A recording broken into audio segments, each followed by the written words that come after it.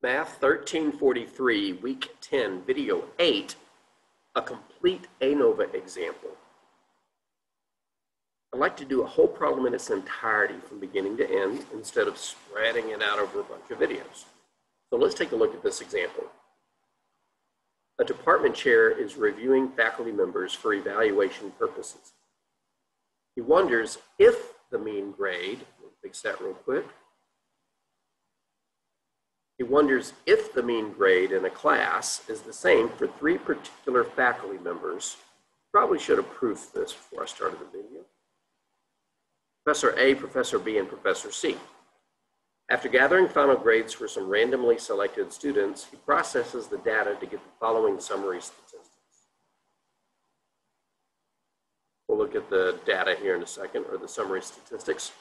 And the question is, can we conclude at 1% significance that the professors have equal mean grades? For Professor A, we took a sample of 9 students whose mean grade was 75 with a standard deviation of 10.35. For Professor B, there was a sample of 10 students with a sample mean of 76, mean grade of 76, and a standard deviation of 13.67. And for Professor C, there were 9 students with a sample mean of 81 for a grade with a standard deviation of 8.33. And the grand values, if we look at all the students as one big sample instead of separating them by professor, the grand sample size is 28, fairly evident from the sum of the sample sizes. Grand sample mean is 77.28. Excuse me, I haven't had any caffeine today. And the grand sample standard deviation is 10.99. We're being asked to test at 1% if all the means are equal. All right, so we're going to go through this hypothesis test, ANOVA, using the critical value approach. It just occurred to me that in the previous video, I did not address the p-value approach. So I'm going to make an 11th video, or excuse me, a 9th video, making a note here to discuss how we would do both the previous problem and this one using the p-value approach. All right, so before we even get started, the first thing we should do is analyze the situation to see if the F distribution is appropriate. And remember, there are 2 things we have to check, the samples and the variabilities. Let's start with the variabilities, namely the standard deviations. The criteria for the variabilities is that one of them cannot be more than twice another. And we do that by checking the lowest against the highest. So let's check the lowest standard deviation, 8.33, versus the highest, 13.67. And it's worth mentioning that when you make this analysis, you do not consider the grand standard deviation. You only look at the standard deviations of the individual samples. Well, is 13.67 more than twice 8.33? Well, if you double 8.33, you get 16.66. 13.67 is not bigger than that. So our variabilities are reasonably close to each other in the sense that none of them is twice as large as another. So we're okay there. Now for the samples, we have a little bit more of a problem making a judgment call on that. Because one criteria for the samples is the sample size is at least 30 for each sample. Well, none of our sample sizes are 30. Even the grand sample size is 30. But in the absence of a large sample, we also have to check the data for any non-normal behavior, any skewedness, or any outliers. Now, granted, the data is not here, but I did actually have some data. Now, before I show you the data, in a problem like this, you'll often be told, assume there are no non-normal samples, meaning that there's no problems. But just to convince you that we're okay, I'm going to share the, I'm going to share data that I concocted. Here's the first professor's data, 60, 70, 70, 70, 75, 80, 80, 95. Those are pretty well spread out. Don't see any real outliers there, real problems. Same thing for Professor B. They're fairly spread out, no real outliers there. No big clusters at the beginning or at the end. And here, kind of the same thing, they're fairly spread out. If there were issues with non-normal behavior in the samples, we would have to use techniques that are beyond the scope of this course. So if you're ever asked to verify that the conditions are met, don't worry, they will be. You'll just have to state the reason why. In this case, there's no non-normal behavior in our samples. All right, so let's go back to the whiteboard for a second. All right, we're ready to hit the ground running. Let's go through the motions. Step number 1, state the hypotheses. Pretty straightforward. The null hypothesis is always of the flavor, all the means are equal.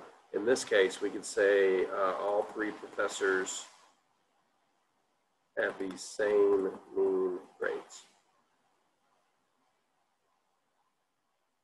meaning that their students have the same mean grades. The alternative would be at least 2 professors have different mean grades. All right, so not a whole lot to look at there. Second step is to determine the critical value, the regions. Keeping in mind that the F distribution in an ANOVA test is a right tail. And the significance level represents the area of the rejection region. In this case, I did give you a significance level of 1%. So we can say that this area is 1%, which is 0.01. But in order to use the F distribution, we need to know our degrees of freedom. The degrees of freedom for the numerator is K minus 1, where K is the number of categories, which is always the same as the number of populations or the number of samples. Well, in this problem, there were 3 samples, 1 for each professor, so K is equal to 3. Since K is equal to 3, that means that our degrees of freedom in the numerator, come back here. It means our degrees of freedom in the numerator is going to be 3 minus 1, which is 2. And the degrees of freedom in the denominator is N minus K, where N is the grand sample size and K is the number of categories. Our grand sample size was 28, I believe. That's right here. And we had 3 categories. We have 25 degrees of freedom. And now we've got all the parameters necessary to use our F table. We have the degrees of freedom in the numerator, the degrees of freedom in the denominator, and the area of the right tail, or the significance level. So let's go open up the F distribution. Yeah, that's not where I wanted to go. I'm sharing the whole screen. We'll do that by opening the F distribution in the Canvas module. All right, we're at 1% significance, so I'm going to need to go to the 4th page.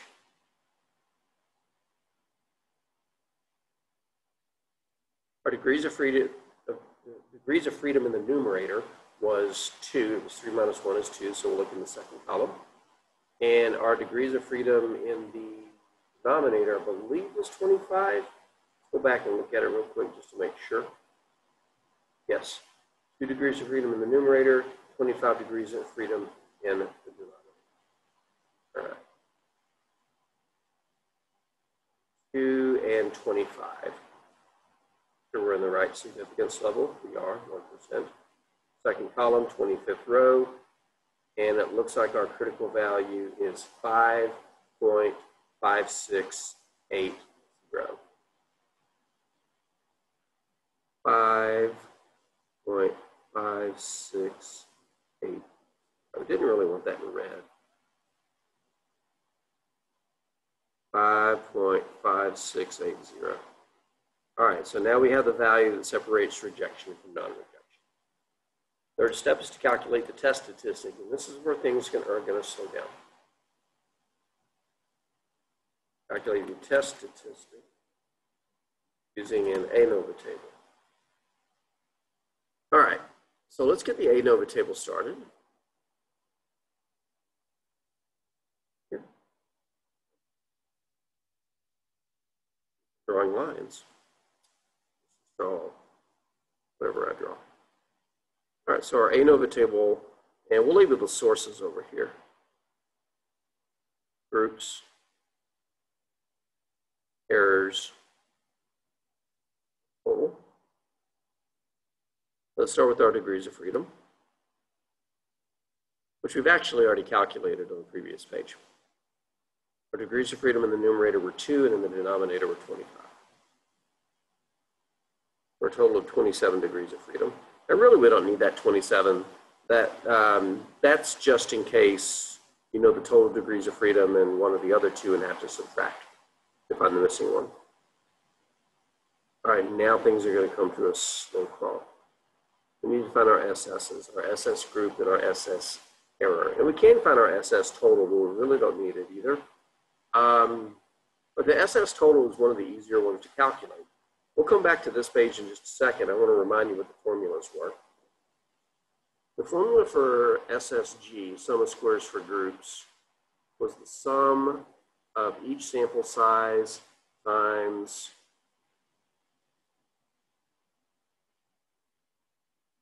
deviation of each sample mean from the grand sample mean. That's not right. Actually, it's mathematically okay to put it there, but I'm making a big mess here. I need to shut up and concentrate. Writing. I'm going to draw. So the I sample mean minus the grand sample mean to see how far the sample mean deviates from the whole mean squared. Our SS errors, there were a few ways to calculate it, a couple of ways, but one way was the sum of Ni minus 1 times Si squared. So the individual sample sizes and standard deviations. And there were 3 ways to calculate SS total. But the shortest way was to do N minus 1 times S squared, which represent the grand sample size and the grand standard deviation. So we need these two. Come back here. We need these two. But this guy's easy to calculate. So instead of doing 2 sums, let's do 1 sum, 1 calculation, and then subtract the results. This is why we have SS total. So we'll start with SS total. Our grand sample size was 28, so we'll do 28 minus 1. Our grand standard deviation was 10.99. And that gets squared. So get out the calculator of your choice. And put all that in there. And to, I'm going to round it to 2 decimal places. 3,261.06. Let me press the buttons again and make sure I didn't make a mistake. Never a bad idea to do the calculation twice. Make an error, you probably won't realize it unless you have a reason to check it against something. But I got the same answer. All right, so let's go ahead and put that in our ANOVA table. 3,261.06. And now we have to choose which of the next 2 that we want to calculate. Well, we only have 3 samples, so the sum's going to contain 3 parts. In general, I'm going to calculate SSE only because the subtraction problem is easy to do and doesn't get squared. So for SSE, for each sample, we have to take the sample size, subtract it 1, and multiply it times the square of the standard deviation. The first sample size was 9, so 9 minus 1 is 8. And we have to multiply that times the standard deviation of the first sample for Professor A. That was 10.35. Where that? Plus the standard deviation, the sample size for the second sample was 10. 10 minus 1 is 9. And the standard deviation for the second sample was 13.67. That gets squared. And for the third and final sample, its sample size was 9, so 9 minus 1 is 8. And the standard deviation for the third sample was 8.33. Put all that in a calculator. 8 times 10.35 squared plus 9 times 13.67 7 squared plus 8 times 8 point. Gotta start over. 8 times 10.35 squared plus 9 times 13.57 squared plus 8 times 8.33 squared equals, 2 decimal places, 3,093.91. And that's our SSE. 3,093.91, I believe is what it is. So to calculate the SSG, we can take advantage of the fact that this column is additive, meaning that the top two values have to give the third one. So we can just subtract the two values that we currently have. 3,261.06 minus 3,093.91. And let's see what that equals. 32.6 minus 30.93.91 is a paltry 167.15.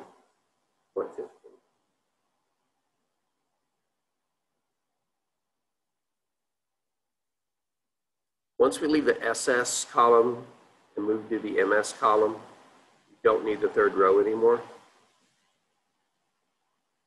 But what you should remember is that the mean sum of squares, the MS's, are just SS's divided by their degrees of freedom.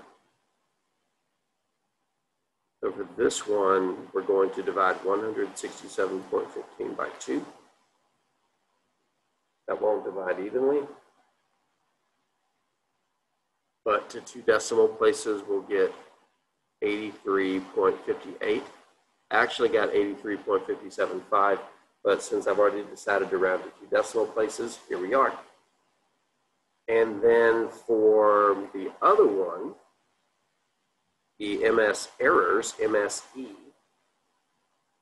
we need to do SS errors divided by its degrees of freedom. So 3,093.91 divided by 25.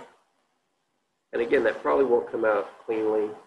Well, it's dividing by 25. It can't be that. I got 4 decimal places. I got 123, and we'll round it to 2 decimal places, 0.76. And then lastly, we calculate our F statistic. It takes a while to get through the table, especially when you have to calculate the SS's manually. Sometimes the SS's are given to you, so you start with this column populated. You still have to calculate the degrees of freedom, but that's easy. For our F statistic, you simply calculate the MSE value, 83.58, divided by the MS errors value, 123.76. So 83.58 divided by 123.76 decimal places is 0.68. All right, so again, that's where it kind of slows down depending upon how much information you're given. If you're given some SS's, it goes a lot quicker. You just calculate the MS column by dividing the SS by its degrees of freedom. And then the F is easy. You just take the top MS divided by the bottom MS. But we do have our critical value. Our critical value, draw, is F equals 0.68. And at this point, we're ready to make our decision. Step 4, make a decision. In this case, we'll just say reject the null or do not reject the null. So let's see what we have to make our decision. Our critical value, which I'm about to highlight in yellow, is 0.68, pretty small critical value. Our test statistic, let me say that again. Our test statistic is 0.68. Our critical value is 5.5680. It's pretty evident that the test statistic is less than critical value.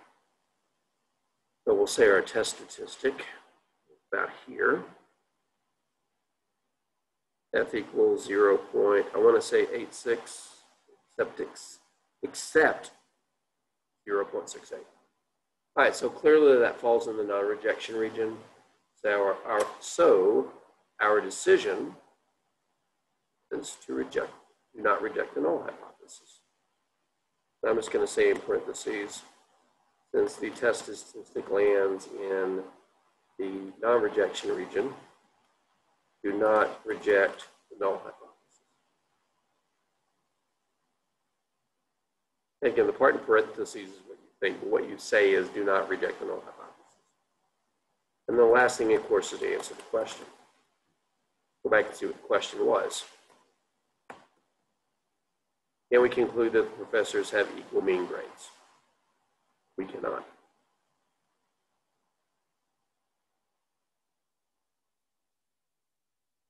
Cannot conclude professors have the same mean grades. The means from the samples were different, but they were too different according to the variabilities of the measure.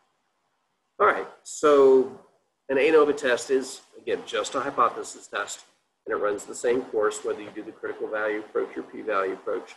The new aspect is the F distribution and the lengthy steps for calculating the test statistic, aka the ANOVA table.